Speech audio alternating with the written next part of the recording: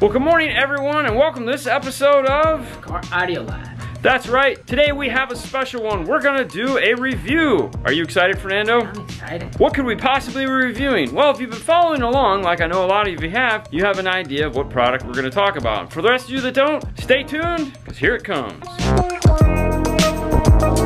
So today we have a couple of Rockford amplifiers.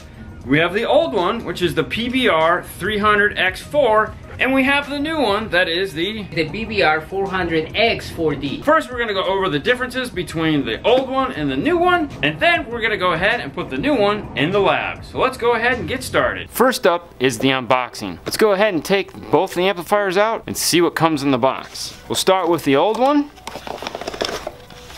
You get some paperwork. Basically, this is an update that they added talking about the grounding as far as in a motorcycle. Just gives you a brief description on how to do that so you properly ground the amplifier. Next is going to be the burn-in sheet to tell you how the amplifier actually did. In this case, this one did 85 watts by 4 with a total power of 333 watts. Inside, you're going to get 2 sets of RCA connectors that have the 4-pin plug on the end. One is going to be your rear, which is purple and green. The other one is going to be your front. The reason why they're designed the way they are, in that they have these color wires and then they go off to these RCAs, is because this is going to be used for high level as well as low level. So if you're going to be using this to put in something that's high level, you're going to go ahead and cut the RCAs off. Now that's not to say you can't go ahead and make some nice ends that plug into this, so you don't have to do that. Whatever's up to you, but that's how this plug was designed. Now there's 2 more plugs in the box, which are going to be your outputs, and there again you have a set of white and grays for fronts and purple with greens for rear. Now located in the bottom of the box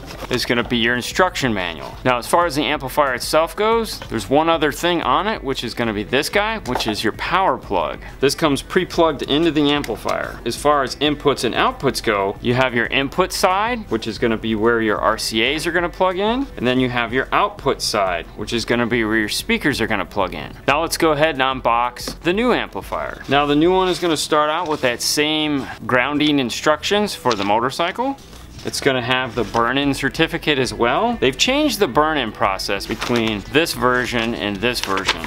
In this case, they're giving you the total output, which is going to be 512 watts. It's 127 watts a channel on the front 2 channels and 129 watts on the rear 2 channels. Then you have the new sheet that this comes with, which is going to be the instructions for using the clean circuit that's built into it, which we'll talk about in a minute, and then also to explain how to wire the amplifier up. Now this box is going to come with the same exact connectors that the 300 comes in. You get the 2 connectors with the RCAs, you get the 2 connectors with the wire. Now located in the bottom is going to be your clean setup disc. Go ahead and keep that, don't lose it. Now on the amplifier, it's set up very similar in that you have your inputs on one side and then you have your outputs on the other. And then of course you have your main power plug, which brings us to one of the first differences, is the power plug. Now taking a look at the side, you can see this is the old 300 and this is the new 400. The new 400 is a tad bit bigger, and that's because they changed the power wire requirements for the amplifier. The 300 required a 10 gauge. The 400, because it's a bigger amplifier, is now requiring an 8 gauge. Now when looking at both amplifiers from the end plate, the 300 being the one on the top, the 400 being on the bottom, they look almost identical other than the newer, bigger plug. When you flip them over, as you can see on the input side of the amplifiers, they are a little different. This being the 300, this being the 400. So let's go ahead and talk about what makes these amplifiers different. Now naturally, the first thing up on the list is going to be power. What kind of power do these guys have against each other? Because that's the most important thing. This is your 300.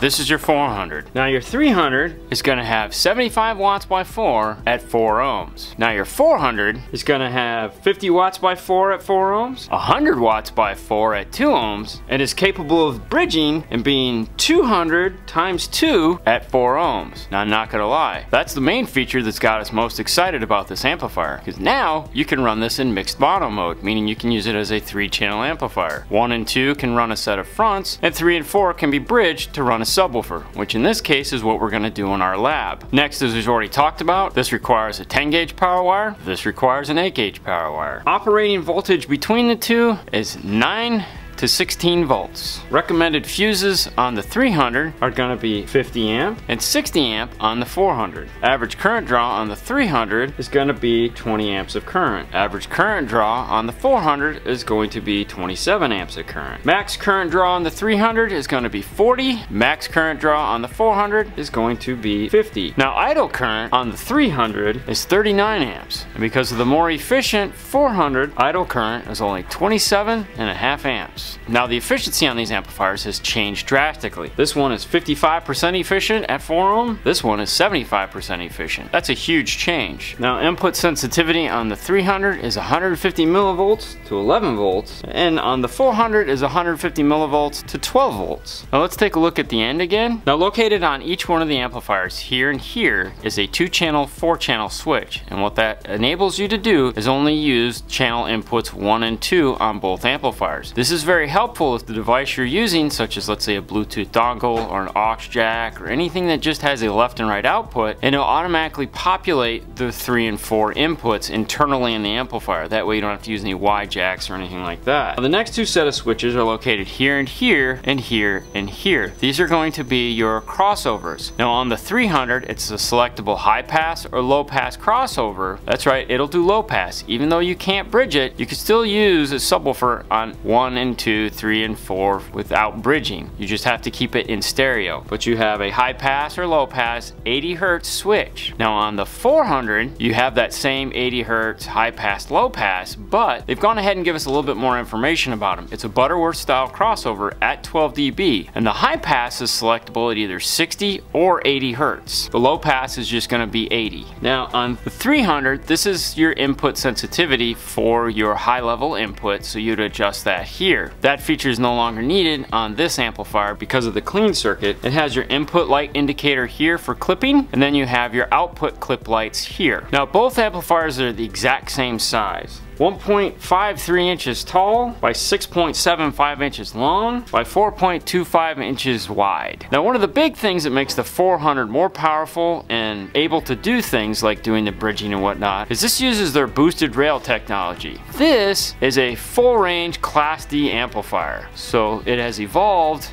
into this guy here. Now let's go ahead and take a look at what's inside these amplifiers. This is the 400 and this is the 300. The capacitors on the 400 are definitely bigger than the capacitors on the 300. These have a 2200, these have a 3300. On the 300, if you look at the side of the amplifier here and the side of the amplifier here, there's definitely a lot more going on. On the 400, it's just right here. That's it. On this side of the amplifier, perfectly clean. Now if you take a really close look at the 300, you'll notice it's a much busier layout than what's on the new 400. There's a lot of things going on along here. This is the new 400. It's just a much cleaner design for sure. But no matter what the inside of the amplifier looks like, it's what the output does that really matters. So let's go ahead and get this installed in the car and see what kind of performance we can get out of the new one. Now for those of you guys that are new to this and have never seen the car lab videos before, I encourage you to go back and watch them. The car lab consists of Fernando's G35, and what we've done is set up a test bench in the back of his car. Let's take a quick look at it, shall we? So inside the car we have the output from the radio here. In this case we're going to be doing high level. He has the factory G35 radio in here. We have our speaker wires connected here. Everything is on barrier strips so that it's easy to swap in and out. We have our 2 test amplifiers that stay permanently installed, as well as we also have our ground and power distribution and power accessory ground and remote from the radio itself. Gone ahead and add in is our new wiring here for the input. We're just going to be using the 2-channel input, so we're going to flick that switch from 2-channel to 4-channel. We've gone ahead and added in our 8 gauge to our factory plug. So let's go ahead and grab our amplifier. We can set it right here. We can turn this thing on and we can take a listen. So like we said, we're just going to be using 2 channels, so we've made sure the switch is on 2-channel, not 4-channel. The fronts are going to be high pass. We're going to go ahead and turn those to 80, and then we're going to use low pass for channels 3 and 4. We want to go ahead and make sure our gains are set all the way to their minimum. We can go ahead and on the back side plug in our speaker output for front here. We can plug in our power input here, and we can go ahead and put in our subwoofer on 3 and 4. Now if you look at the power plug, the one thing you'll see missing is a remote turn on. We're going to be connecting this high level. This uses DC offset from the speaker to go ahead and turn the amplifier on for us, so we don't need to worry about connecting it over here to our signal turn on. Now the only thing we have left to do is connect our RCA output from our front channels to this amplifier.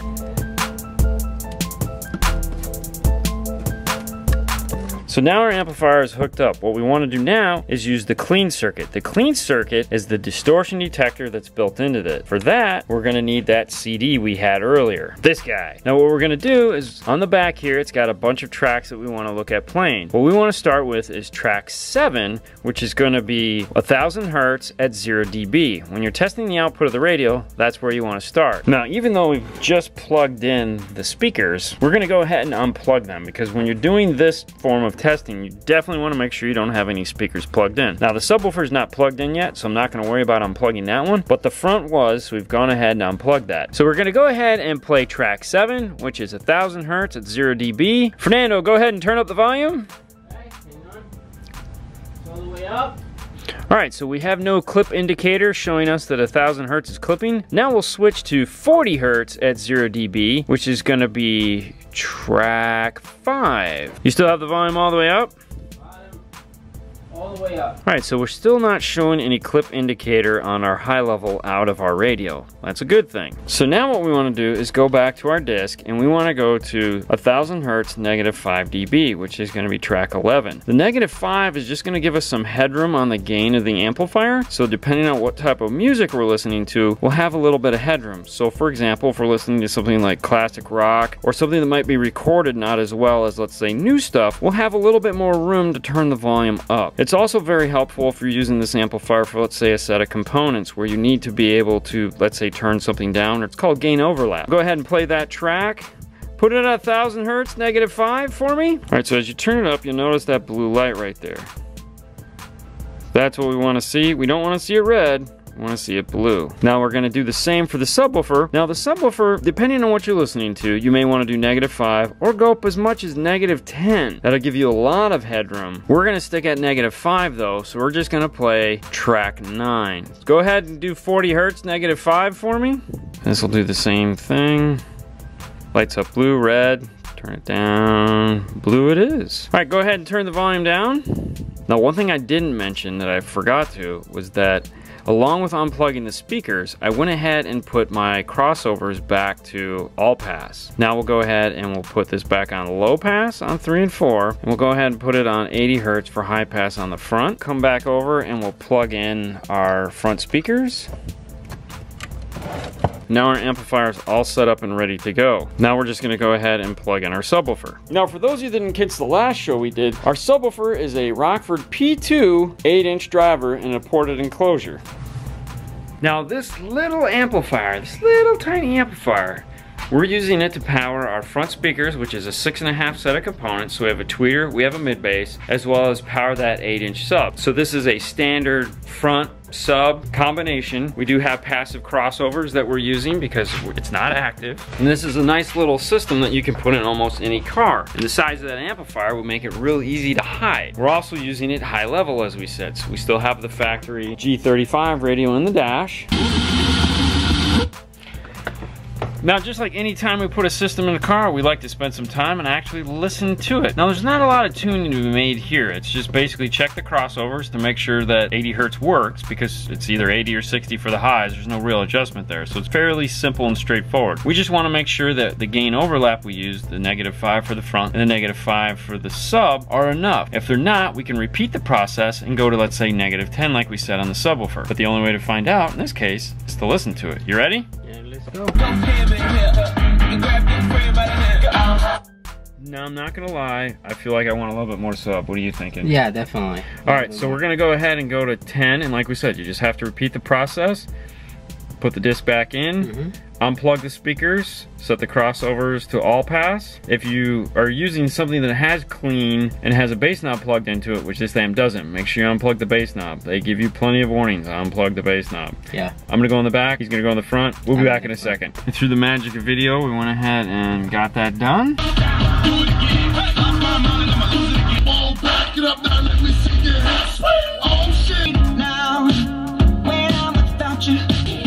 Well, I have to tell you, and tell me if you agree with this, that is an amazing amount of sound. Oh, for one amplifier. Small Holy amplifier. cow. Yeah.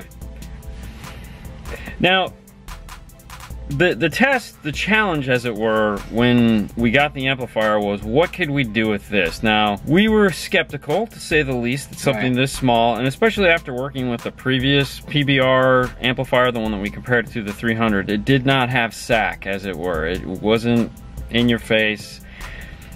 This being class D, much more powerful. That bigger power wire is definitely feeding this amplifier. Yep. And you can hear, you can feel the bass.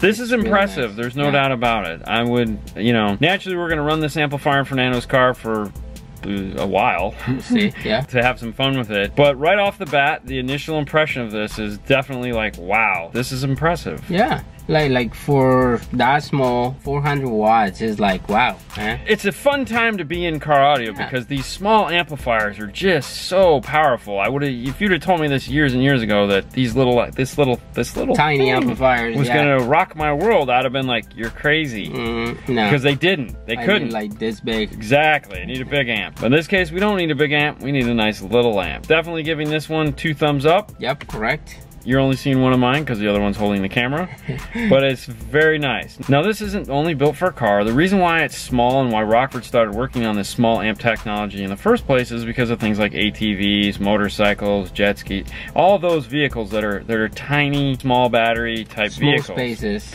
It just happened that as cars evolved, we needed smaller amplifiers to put them in places that you wouldn't normally put an amplifier. As you saw, that amplifier, you could hide that thing almost anywhere, and to get this result with that, that's amazing. Awesome. Now, I probably wouldn't bury it anywhere like up on a dash or anything like that. You definitely want some air around it for circulation because I'm pretty sure it's gonna get hot. We've been playing it for about 15 minutes. Let's take a look.